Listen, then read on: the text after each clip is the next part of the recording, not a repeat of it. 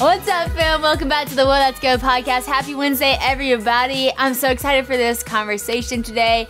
We actually have Katy Nichole on the podcast. You may have heard her name. It is so powerful, y'all. It's called In Jesus' Name, God of Possible. It's very strong. If you are in your prayer closet and you need something to pray, just pray these words and it will take it to the throne.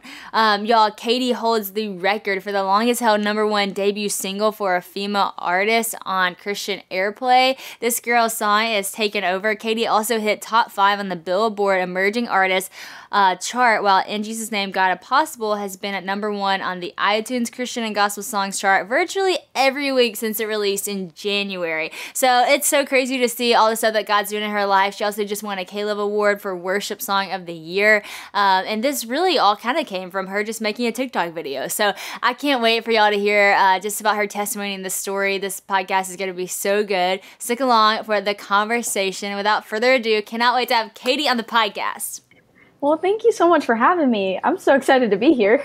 This is great. I remember, so I was at the Caleb Awards, and you were there, and I hadn't really heard your song yet, and I'm sitting there, and I'm like, what is this song? Because it kept getting nominated for, like, every award, and then you come out there, and you lead, and I was like, whoa. Like, the place just immediately went to worship. Like, forget you're at an award show, it was honestly just so powerful. Your song In Jesus' Name has just been moving mountains, and I can't wait to talk to you about that and just so many other things in your life. And of course, you won the award that night, and man, you're just on this trajectory God has you on. That's awesome to watch from afar. So we'll get to that, but before we do, I got to ask you the question I ask everyone who comes on the Well Let's Go podcast. Katy, what is the best piece of advice that you have ever been given? The best piece of advice that I've ever been given was when I first started leading worship, and my mentor said to me, he said, it doesn't matter what you do when you step onto that platform. It matters where your heart's intentions are at and where your heart is when you step up there.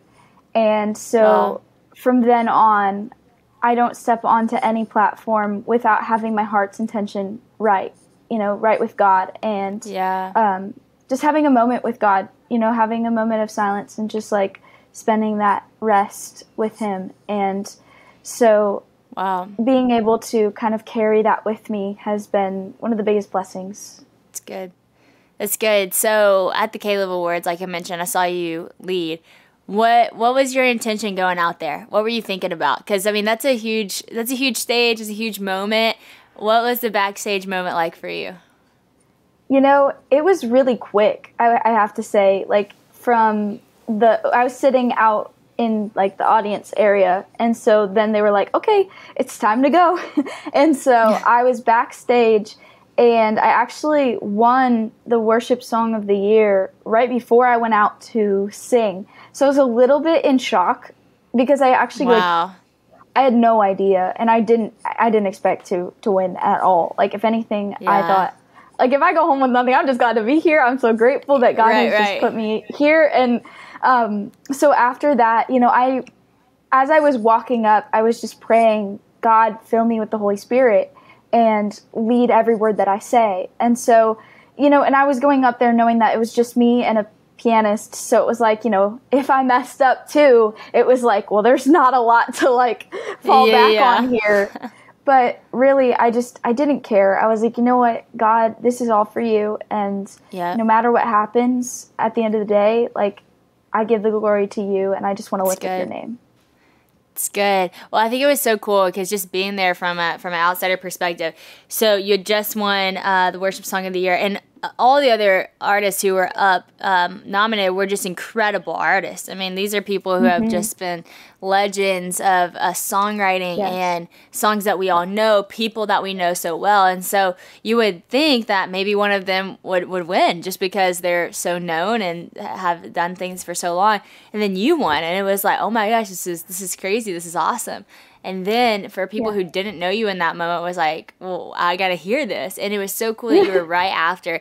And right after you sang, and it was like, and that's why it won. Boom. Like, and it was because when you walked on that stage, your authority, in declaring what you knew this song would do in people's life was so powerful.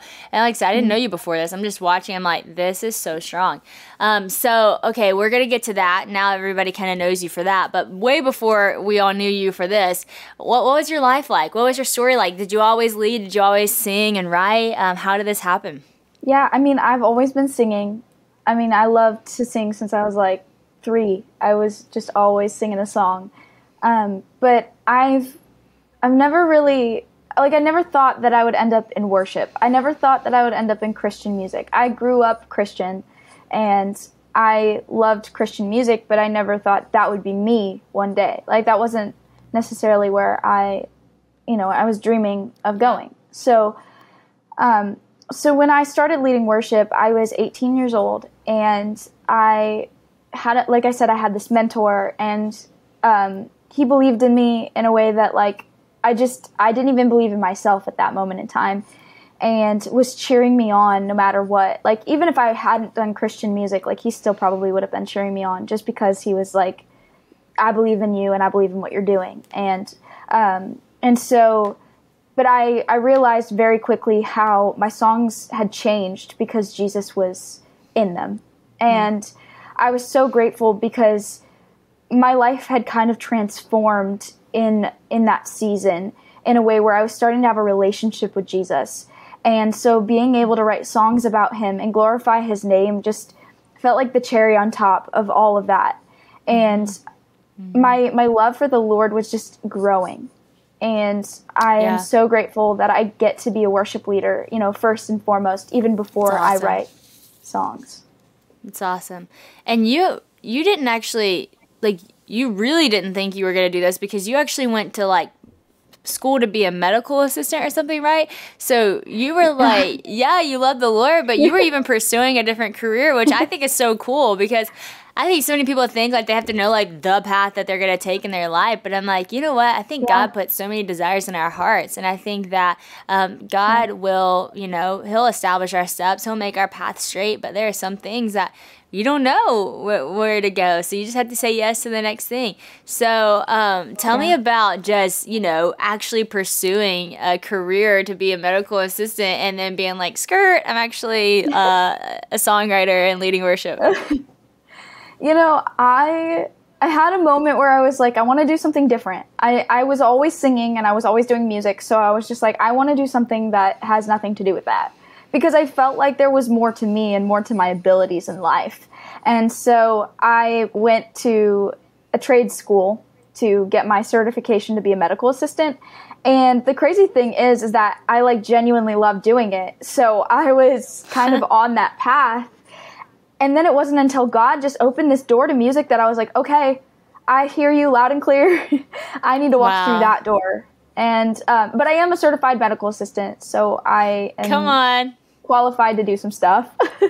That's awesome. Hey, why not? That's so fun. I love it. It's like, you see these people, even like Tom Cruise, okay? Like he's obviously this big actor that does all these things, but he's also like an actual pilot, And it's like, I just think it's so cool when people are like, they have their thing, but they also have like all these other hobbies. Like, I want to be like that. I want to be like, oh yeah, I do this, but also like, I'm kind of doing this and this and this, like, just because it's fun. And like, God put so much in us. So why not tap into that if you can? I love it. So what was the door that God opened for you in that moment? When you were like, okay, like God's starting to open doors, like it's undeniable. Like, I got to walk through it. What was that door?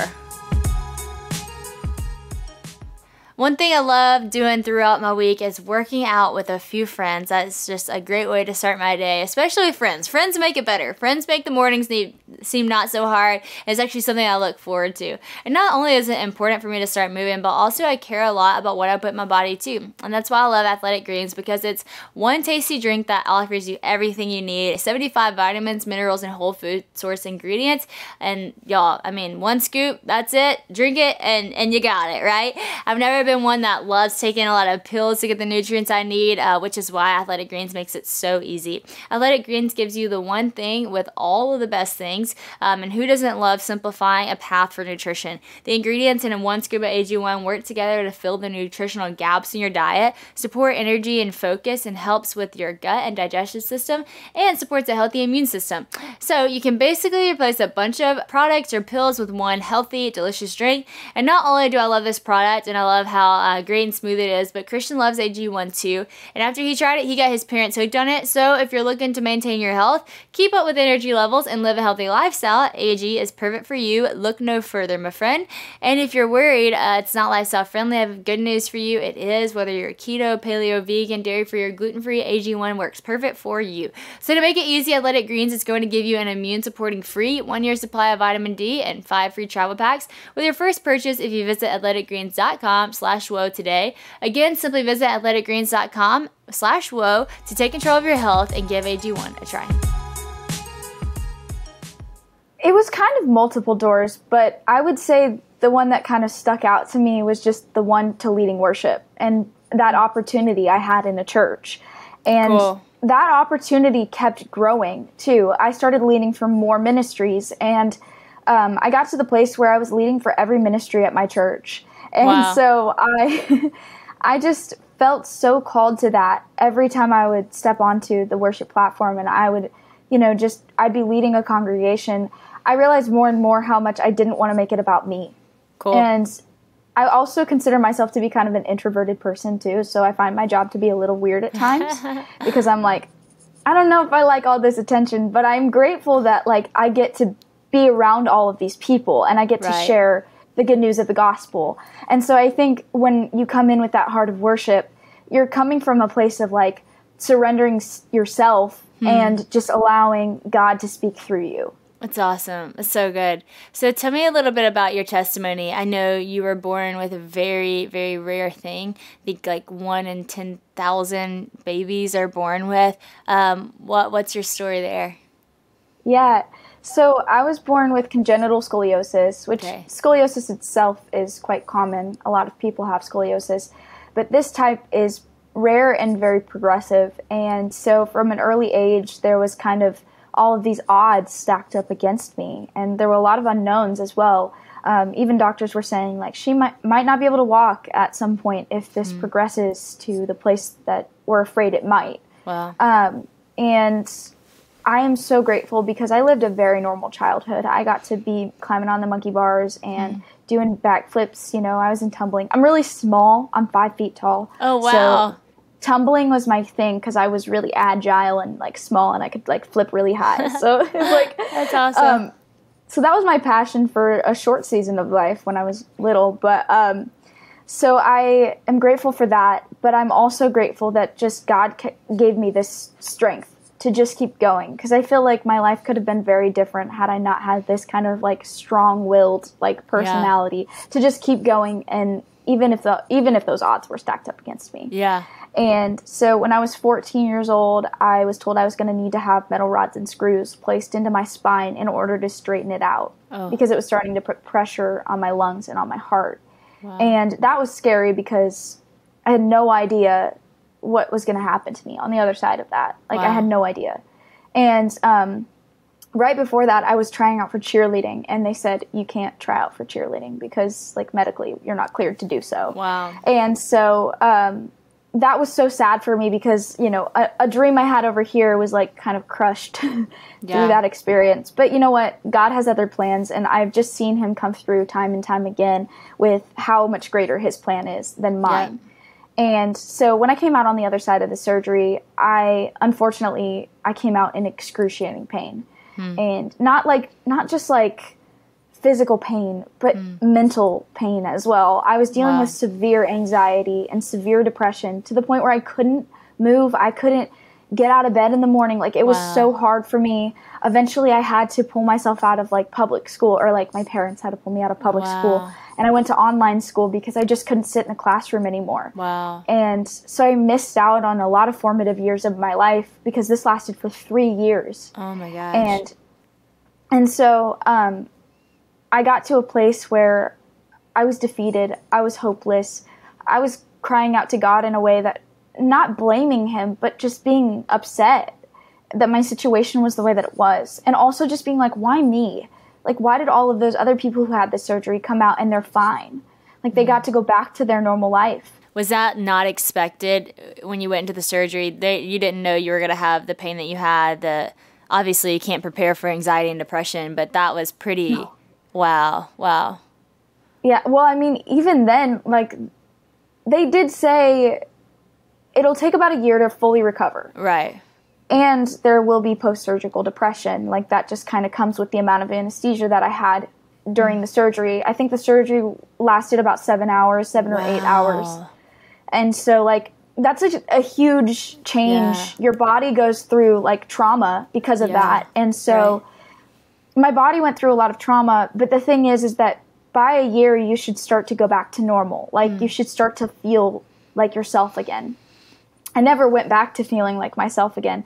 If anything, I felt like a shell of who I once was. And I reached a place where I just wanted to give up. And I said, God, I don't want to do this anymore. And I picked up a bottle of pills sitting on my dresser. I looked down at it and I said it would be that easy. But I took it to the bathroom and it just poured out all over the floor. It fell out of my hands and onto the floor. And when I saw that, I picked up every pill and I threw it in the trash can because I just felt the Lord saying to me he wasn't done yet. And in that moment, if I hadn't felt that, if I hadn't felt the Lord saying to me he wasn't finished, I don't know if I would be here today.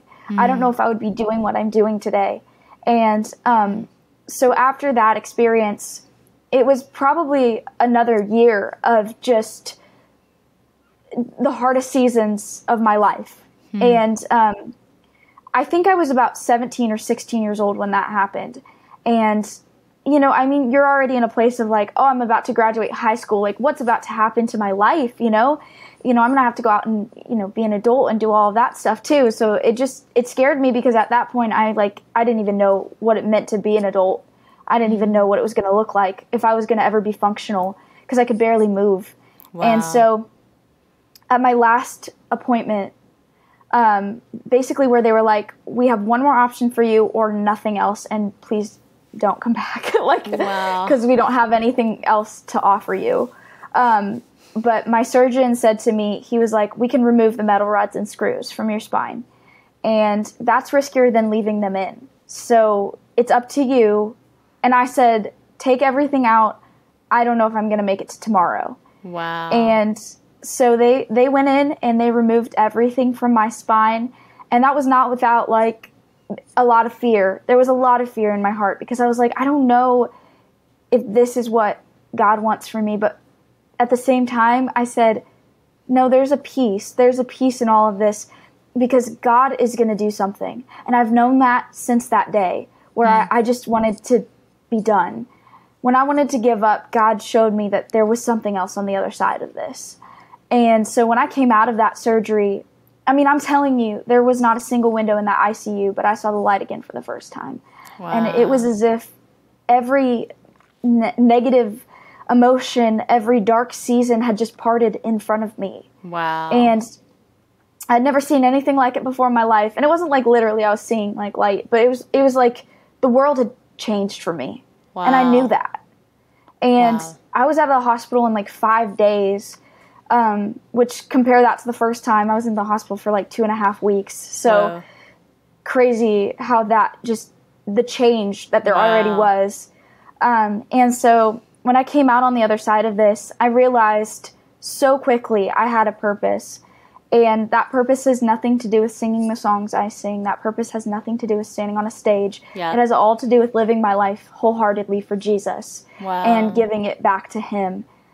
Because honestly, like I wouldn't be here today if it wasn't for Jesus. Like that's the only reason I can say that I live. You know, like I'm living and thriving because of Jesus. Wow. And so it was about a month or two after that I started writing Christian music. Wow. So, that's crazy. What a testimony. That is crazy. Well, first off, I'm so sorry you went through that period of life. I know so many girls who are listening to this are there right now, in that fog, that depression, that anxiety, and just huge compassion to where all of you guys are. And, I hope that you can feel that nearness of Jesus. And if you can't feel it, don't trust in your feelings. Trust in the truth that God is there, that he is with you, that he will uphold you, because that's what his word says. And there have been times in my life where, man, I've felt that wave of depression and that wave of anxiety. And in that moment, like, sometimes you don't feel like God is near. And in those moments, that's when you have to speak the name of Jesus over your situation and believe that, he is who he says he is, because he's faithful to himself. He's faithful to his people. So I just, man, what a testimony. So a couple months go by, you start writing the songs that we're singing now. When did In Jesus' Name, when did that get written? How did that get written? Because that song, obviously it's so powerful. It's gone like around the world. So how was that for you, and how did that get on paper? Friends, today I want to tell you about one of my favorite universities ever, Liberty University. Fan the flames, baby. They have a mission of training champions for Christ, which is the foundation of everything they do. I have a lot of family who went there. I myself even took classes from Liberty, and I love taking the online classes from Liberty, and I know you will too. With more than 450 online degrees to choose from, you are bound to find a field where you can turn your passions into a career. Most classes are 100% online and are held in 8-week subterms with no set login times, which is great for trying to pursue an education. If you're a really busy person, it can kind of suit your needs. Plus, Liberty offers multiple scholarships and discounts to help you achieve your dream at a price that you can afford. All of this while learning from skilled professors and forming relationships with other students around the globe, so you can fan the flame too, my friend. If you're looking to take classes in person, they have a gorgeous 7,000 plus acre campus filled with just some incredible people and incredible student-led clubs, sports teams, and other areas that you can get involved in. A few of my siblings attended Liberty in person, and we love to visit them because it was just absolutely beautiful. So whether you are looking for somewhere to attend online or in person, Liberty has hundreds of options for you to pick from for your degree and the most helpful professors and advisors to get you there. So start your future today and go to liberty.edu/Sadie. And because you are a Whoa, That's Good podcast listener, you're actually going to get your application fee waived if you decide Liberty is the place for you. So friend, don't wait any longer. Go to liberty.edu/Sadie now and get started on your future today. That song actually happened, it would have been 3 years after that surgery. So wow. it was a long time after, but I would honestly say the song has just been written over time. I would say that it wasn't just that one moment in the writing room.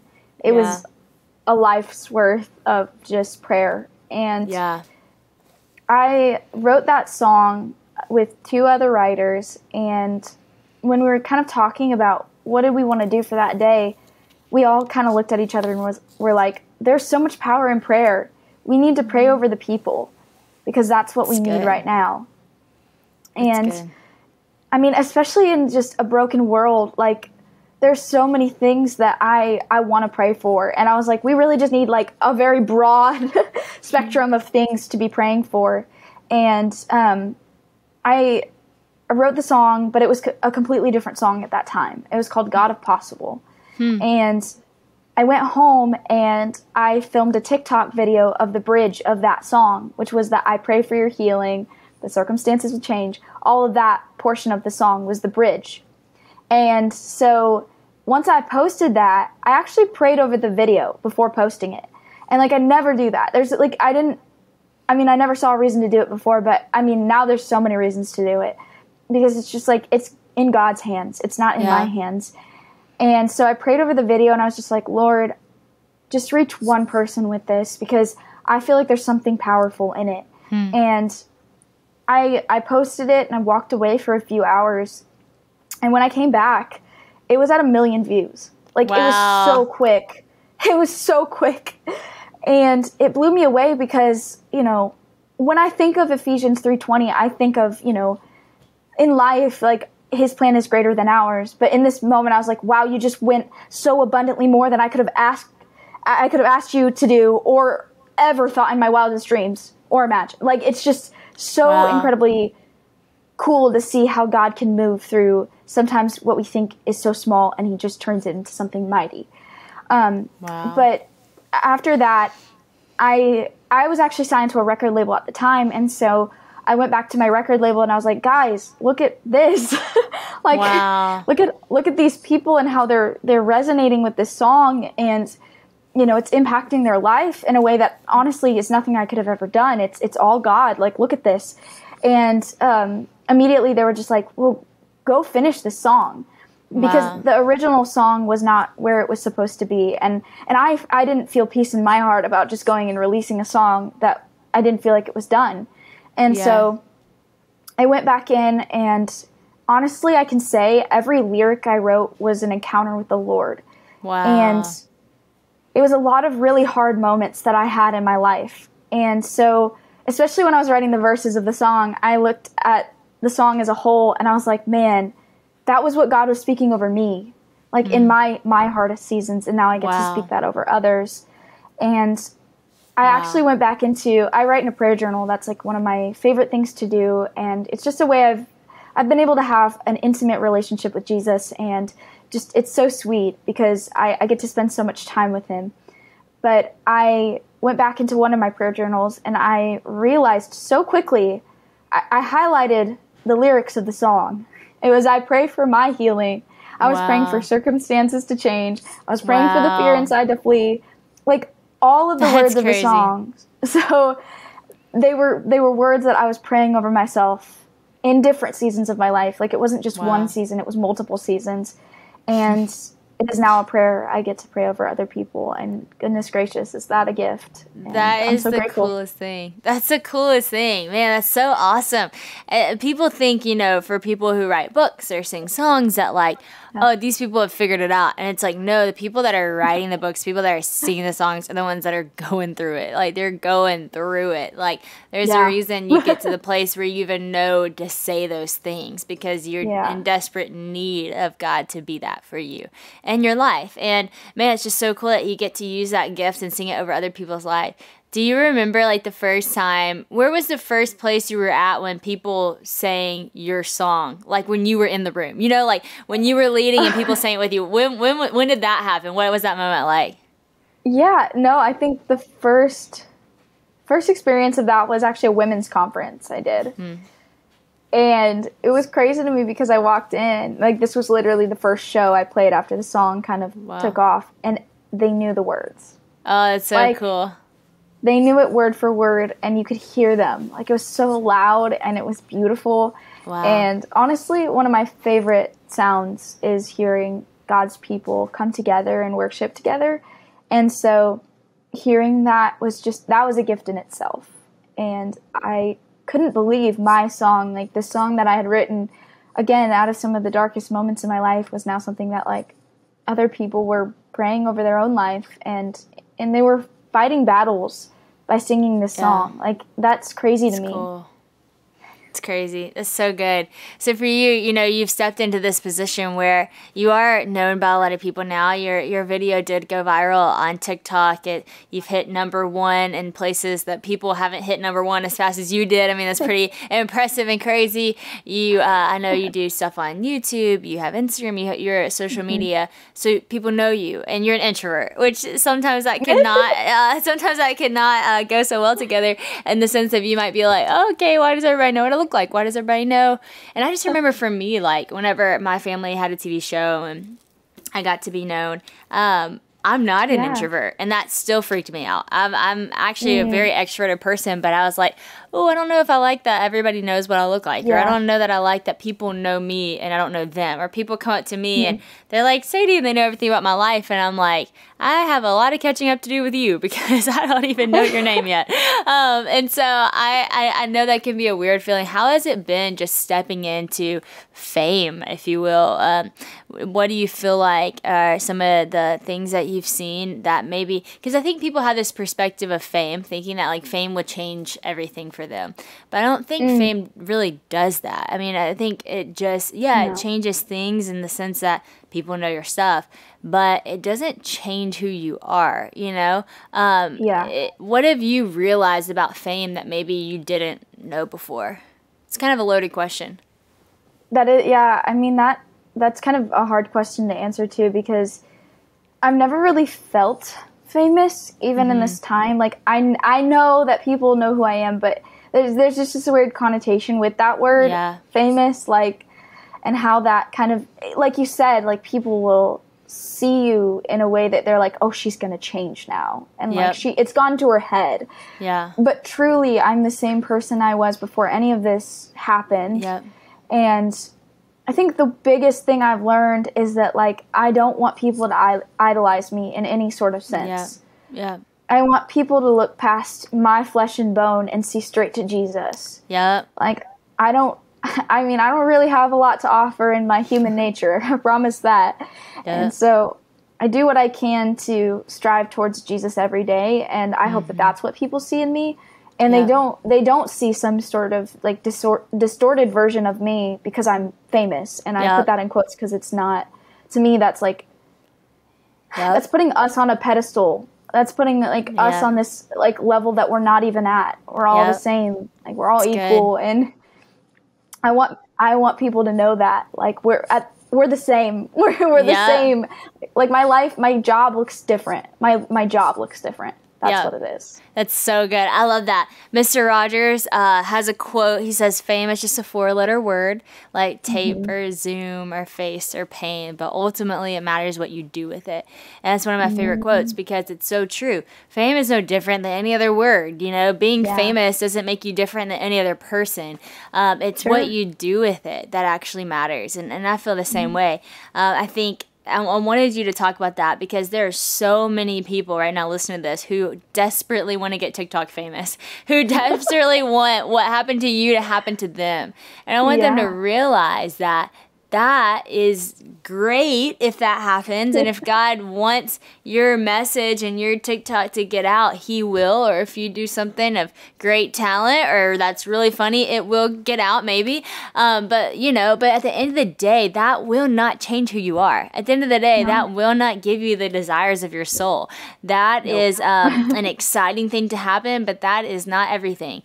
And I just want people to realize, like, it's having the true foundation of just knowing that you are loved by the God of the universe, that you are seen by the great I am, that you have a purpose for your life. Like, that is what matters. That is what, we have to be anchored to, not the fact that our last video went viral or this one got more likes than that one or, oh my gosh, I got a blue check mark. It's like, that's not going to do it for you. At the end of the day, that's just not going to do it for you. And so I love hearing you say, I have gotten those things, but, like, we're the same.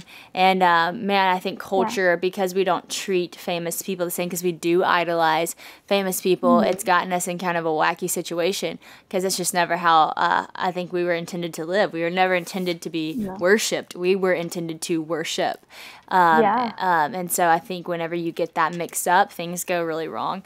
I love your life clearly just points to Jesus in everything that you do. You have another song called Jesus Changed My Life. And I mean, I just love that everything's like Jesus, Jesus, Jesus. It's like, if you're not hearing this message, like, Katy Nichole is all about Jesus. For the person listening who is like, okay, this is really cool. She's all about Jesus. Jesus is a part of my life. I go to church on Sunday. How do you go from, like, okay, I go to church on Sunday, I know of Jesus, to, like, everything I am, everything I do is for Jesus? Do you remember that shift in your own life when that happened? I think I really got to know Jesus when I was 17, because as I wanted to give up on life and on this world, I realized that there was something greater than I was. And I needed to start looking in that direction, because I was looking towards all of the wrong things that were only going to destroy me in the end. And like, Jesus Changed My Life, that song is quite literally me talking about all of the places I ran to before I ran to Jesus. And how I felt like I was the last person he would want to see. But truly, that's not how it works. He's standing there with open arms, just so ready to embrace you. and ready to meet you where you are. So come to him broken. Come to him with all of the pain, all of the mess, because that's what he wants. He wants to love you. Yep. And I think the moment that I really realized, okay, Jesus wants to love me as I am, was after that second surgery when I came out, and I was like, you know what? Now I have a purpose, because I was given my life back, and life is Jesus. So if I get to be alive, then I should be living for Jesus. And, it's a day-to-day, like, you're messing up every single day still. Like, I literally am a human being. I'm falling short of the glory of God every single day. And yet at the same time, I'm striving to be like Jesus. Yeah. And that's the thing. It's the heart's intentions. I go back to that quote, that advice I was given. Like, it's about your heart's intentions. The check your heart quote is also like a really good one, because I genuinely have to check my heart every once in a while, where I'm just like, okay, back to reality. Well, and I think too, there are so many aspects of being a Christian where people are like, oh, it's easier for you because you're a Christian. And I'm like, no, it's not. It's harder for me, because the devil has something to chase after. The devil has something that is, to him, it's like, I better stop you, because I don't like this Jesus guy, and I love this Jesus guy. And because my heart's after Jesus, the devil's after me. So my life is going to be difficult. But get behind me. Yep. But like at the end of the day, again, it's about where you're looking to. Where does your help come from? Yeah. In the hardest of moments, but also in the joy of life, who are you looking to? Are you celebrating with Jesus? How do you live your life? And what are your intentions in life? And also, what is the end goal? What is the end goal? Because that's what we're looking towards, is the end goal. And it's eternity. It's good, friend. Well, look, I don't know how else to end that, but right there. I mean, friend, if you're listening to this and you've been kind of wavering on the fence of, am I all in? Am I just kind of doing this for a show? Am I doing this from afar? Am I wondering? I hope that this can help lead you to that full send of, I'm all in, Jesus. Whatever you have for my life, here I am, send me, use me, because, man, that moment will change your whole life for the best way. Will it be easy? No. But will God be with you? Yes. And see, that's the difference, and that's the power.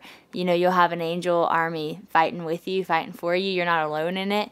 And so, Katy, thank you for living your life loudly for Jesus. A little introvert, 5-foot introvert, living her life loudly for Jesus. I'm grateful for it. I'm grateful to have you on the podcast. And, man, God bless you and all the things that you're doing. If you haven't heard Katy's music, go check it out. I'm sure anywhere that music is played. And we're grateful for you, Katy. Thanks so much for being on the podcast.